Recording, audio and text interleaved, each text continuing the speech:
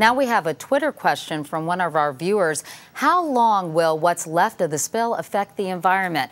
Well, there's still a lot of oil in the Gulf, and in that 87-day window, as much as 200 million gallons could have gushed from that well. Now that it's capped, nearly 600 skimmers will continue to collect the oil in the water, and controlled burns are still taking place. This week, Admiral Thad Allen told me the cleanup will continue until the fall, but many experts say it will take far longer than that.